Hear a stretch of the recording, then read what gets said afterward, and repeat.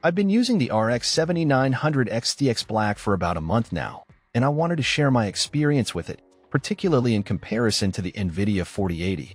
My decision to go with the AMD 7900 XTX was influenced by several factors.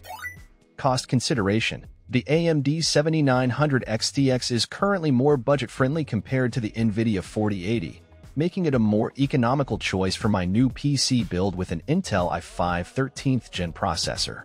User interface and driver performance. I found the UI and drivers of the AMD card to be superior. I had encountered issues with the Nvidia control panel disappearing on my previous RTX 2060s, possibly due to conflicts between Microsoft and Nvidia in Windows 10.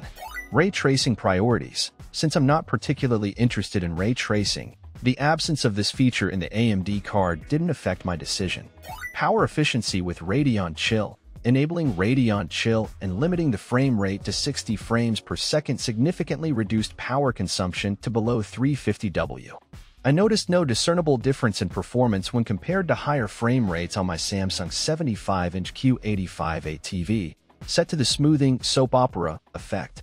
This setup allowed me to run demanding games like RDR2 and modded GTA 5 at 4K with around 60% usage, maintaining a cool and quiet system. In an update, I encountered some issues while playing Elden Ring with enhanced graphics settings, leading to high temperatures and loud fan noise. After investigating, I discovered that thermal paste pump-out was causing the problem. I resolved this by using PTM 7950, which I ordered from Amazon. This replacement not only fixed the thermal issues, with hotspots now staying below 90°C and a reduced delta of 15, but it also allowed me to avoid the need for an RMA. Interestingly, the XTX warranty did not consider the repaste as voiding the warranty.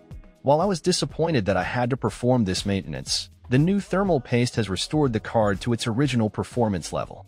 I'm left wondering why this high-quality paste isn't used in the factory, whether due to installation difficulties or cost constraints.